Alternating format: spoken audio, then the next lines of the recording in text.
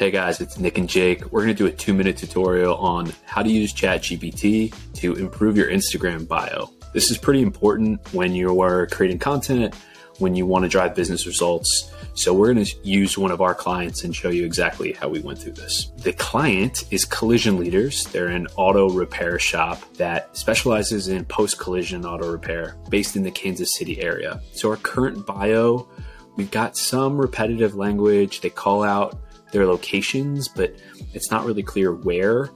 And they've got a contact phone number and a contact website, but not really a strong call to action. And so as we're making content, we want this bio to really be a strong call to action to drive business results for them, but also get folks to follow them and get them engaged. So I'll kick it over to Jake and let him walk through how to use ChatGPT to make enhancements to your Instagram bio. We're first going to give ChatGPT some context of what we're looking for, and in this case, an Instagram bio.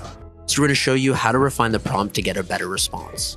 We'll provide the who, the what, and a detailed brand description. Another call out is if you have a business that specializes in something, make sure to include that in your bio.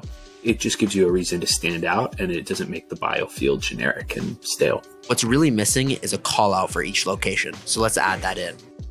Now this is a much better bio than before. So this is an example of how testing and optimizing your prompts and iterations can result in better responses.